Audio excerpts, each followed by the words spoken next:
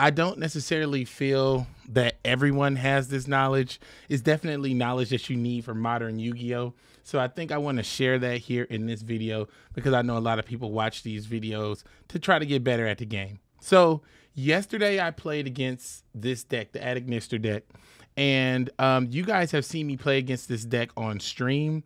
And I definitely took a loss yesterday, or maybe it was the other day when I played against this deck.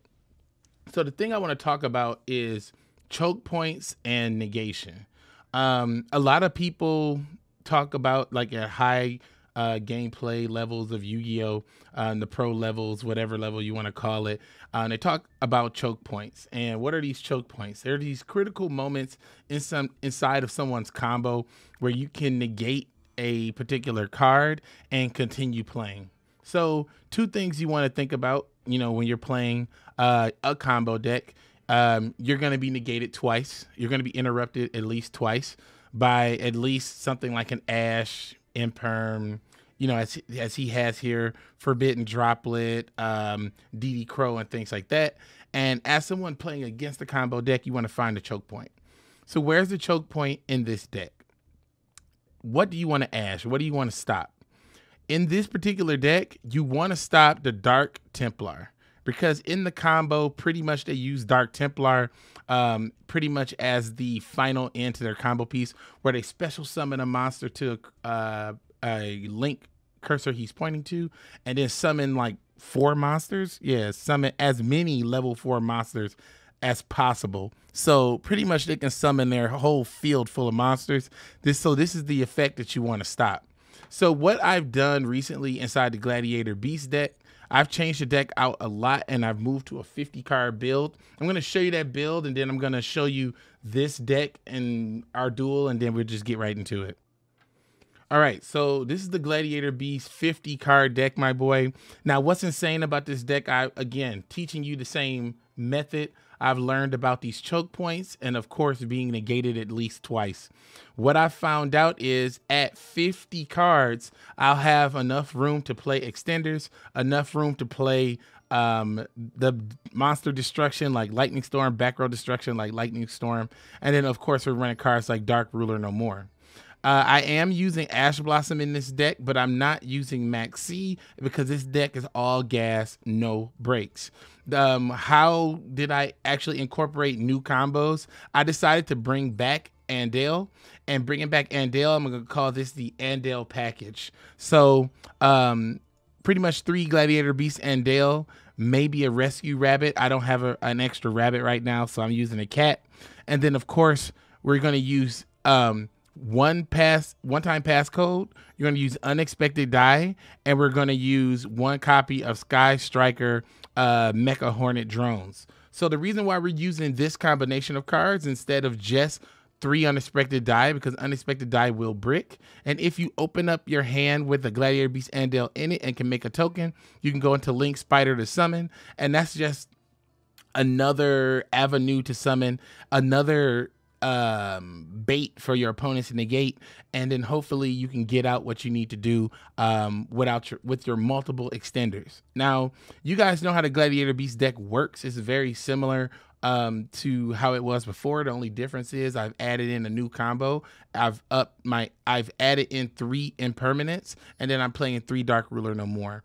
Now, the reason why I'm playing Imperm and not another hand trap is because I realized, again, more top level gameplay here, that running a negate inside of a trap is stronger than running a negate inside of a monster. And Imperm can technically negate a back row spell or trap, and technically can be used at any time as long as you have no cards. So Imperm is just a really powerful card. So in terms of my hand trap negation, I think Imperm is like your best bet. It's also versatile for the same reason you'd want to use Dark Ruler no more. Imperm works in that situation. So it's less of a brick. And then you still have Ash, it's the classic, to stop your cards like Maxi and other special summons or annoying cards. And then we're also running Called by the Grave because everybody plays hand traps, and that's just a really good combination. But outside of that, it's the same great Gladiator Beast deck.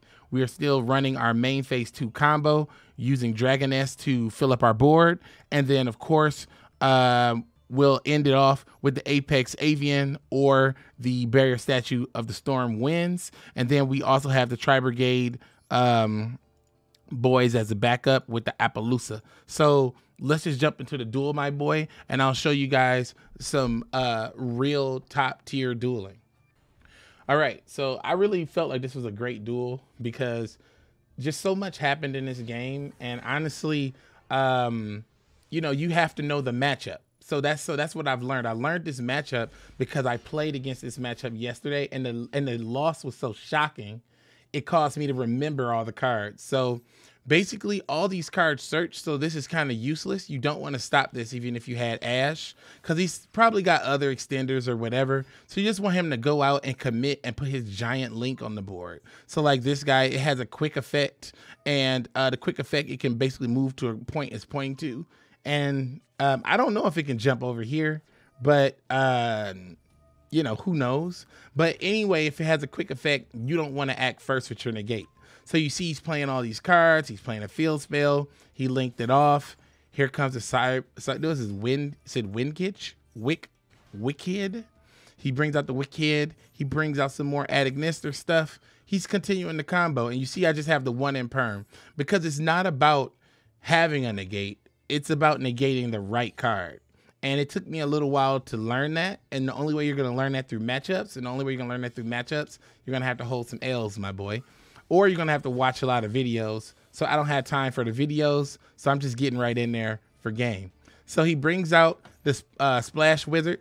And in my last duel, if you were watching that stream, I negated the Splash Wizard. When the person activated the effect last time and summoned from the grave, I think I hit it with Called by the Grave or something.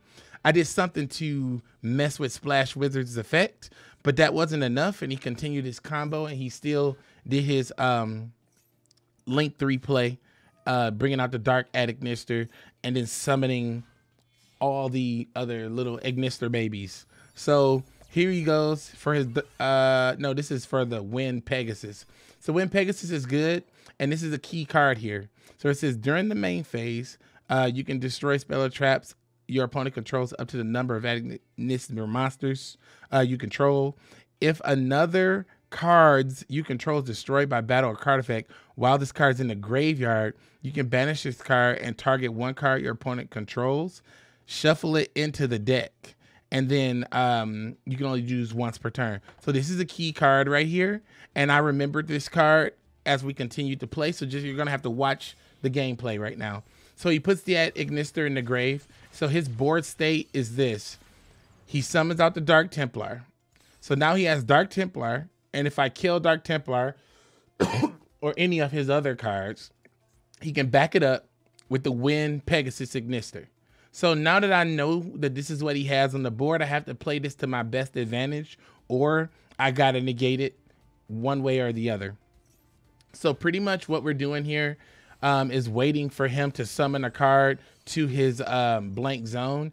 And this is the time to do it, but I'm only going to do it when he activates the effect. I'm not going to do it, you know, prior to that, because, you know, you don't want to, blow the load early, my boys. Come on. You know what's up. Don't blow it early. So go ahead, Infinite Imperm, shut this down, and this negates him, and then it forces him to end his turn here, which leaves him extremely vulnerable, which is why I started to use Imperm, and which is also why, you know, I'm just learning this game more, because in the event I had an Effect Veiler, this wouldn't have done the same thing, but Infinite Impermanence definitely did a whole lot more in this situation and literally ended his turn with that move. So now I'm dealing with this board state where I have to get around this at Ignister, and you got to remember too that if I kill a monster, he's gonna wreak havoc with this card. So watch how we play around it, boys. So it's my turn. Obviously, I've got the Storm and the Ruler no more, so we're gonna Lightning Storm and blow up the back row. He's gonna go ahead and special summon, and there's nothing we can really do about that.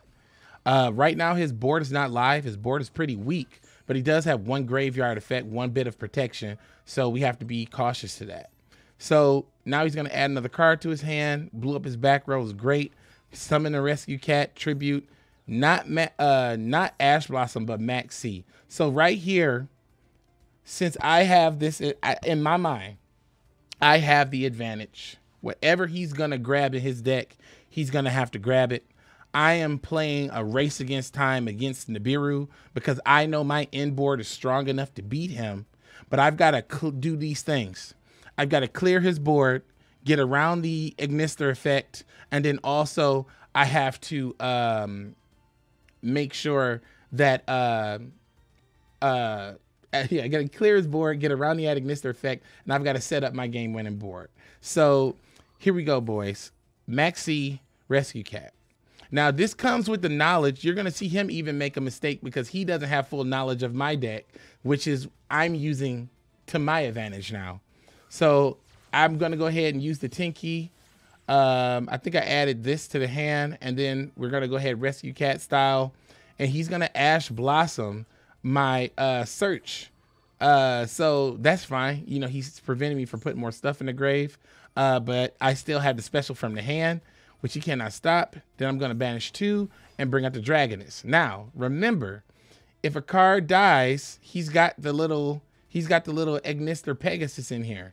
But Dragoness says you can't place any effects until the end of the damage step after he attacks. So basically, I'm getting in there, and there's nothing you can do about it.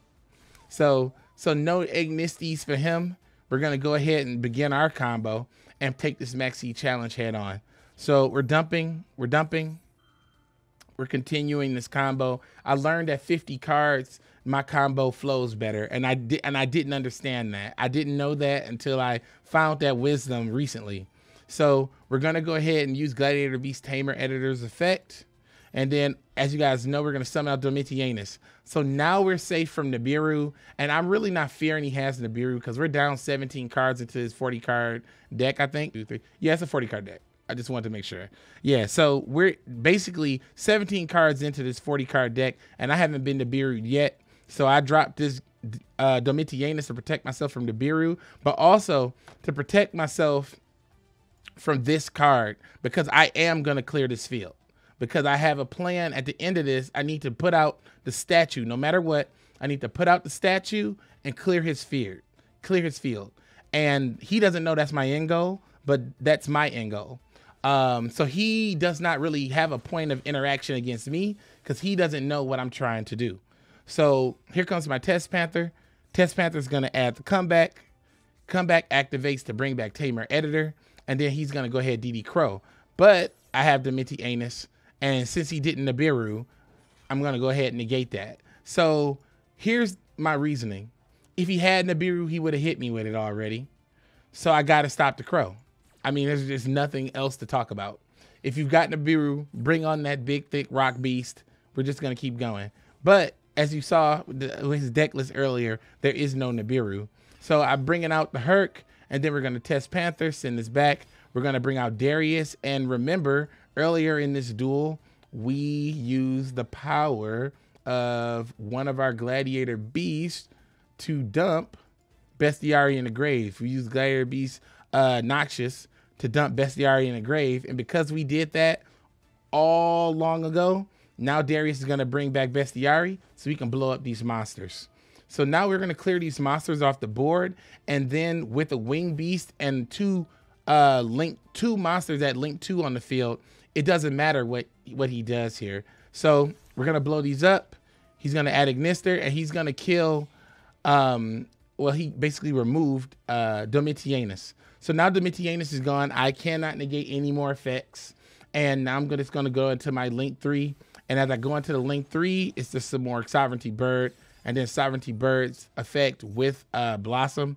And we're just going to go ahead and turn and add the statue. So in this deck, in my experience, I know that at the end of the day, he's actually already lost one of his forbidden droplets. So looking in his grave, you know, he's got a forbidden droplet. There's a chance he could have a droplet up here. There's a chance he could have anything up here. But he has all these cards in his hands, 15 cards left in his deck. I'm just going to play the game of fate. I got 2 spell negates, but he has to get over this to win. And it's going to be really hard for him because he played a lot of his stuff early. So we're going to see what happens. So as we're playing here, all he has here now is a lightning storm. We're going to go ahead and negate that. Gotcha. Negate it.